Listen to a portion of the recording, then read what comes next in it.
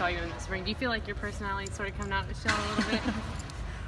I always had a personality. It's just, you know, I'm a big observer, so, you know, I kind of just, you know, I don't talk too much. If I have something to say, I say it. That's kind of how I am. So, I mean, I won't say I had a shell. I was just, you know, I was just chilling. That's who I am. Christian and Cleveland, those guys give you a lot to observe anyway. Oh, definitely.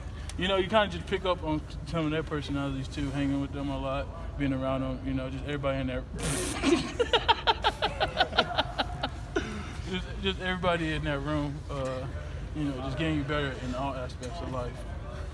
Speaking of those guys, off the field, how much do you guys hang out? Y'all still playing 2K together? Oh, well, it's camp season now, so, you know, we are in our own rooms, our own houses, so it's not too much of all the hanging around now. But off season, pretty much. That's why still playing big man, right? Oh, yeah. That's like an unheralded position in that game. You know, you got. Well, I'm like a stretch. I'm like a stretch big. You know, I got to pull up for a jumper sometimes. That's dope, man. Appreciate it. What have you seen? Aaron, who was here